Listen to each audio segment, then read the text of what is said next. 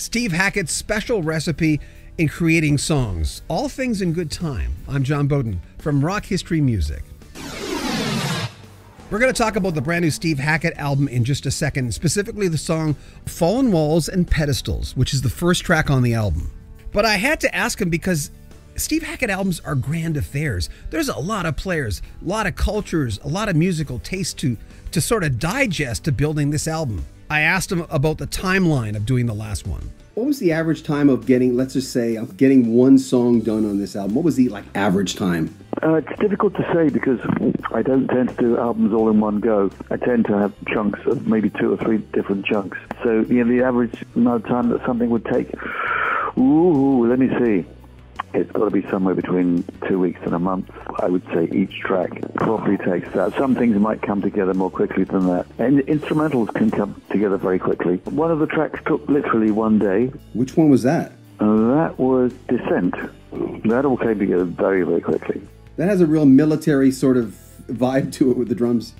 That's right, yeah, very, very military. Cross between Ravel and Holst, a kind of bolero rhythm. Again, you use the word foreboding. It's really the build-up to war. It's forces amassing, thick clouds, descending sequences, tritones, 3-note chords, all going down in semitones.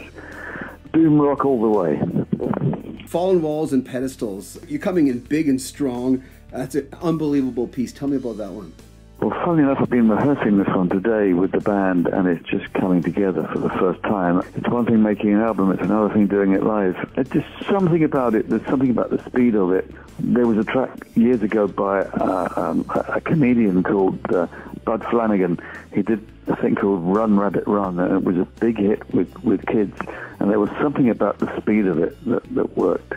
And I went for the speed of that, and something like, not exactly the same melody, but the way it falls is it's a similar rhythm, completely different music, but a similar rhythm. And I thought if we had this slow, ponderous rhythm, but we have these fast phrases flying over the top of it, it'll have twin aspects that you don't normally expect with majestic stuff.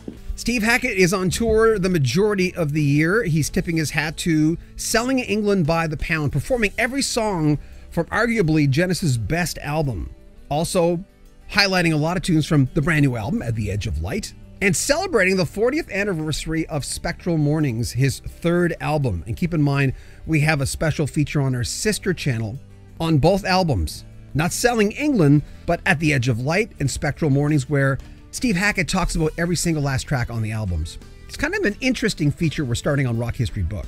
Go to hackettsongs.com for more details. Make sure you comment on our videos, subscribe to our channel, and share our videos. I'm John Beaudin from Rock History Music.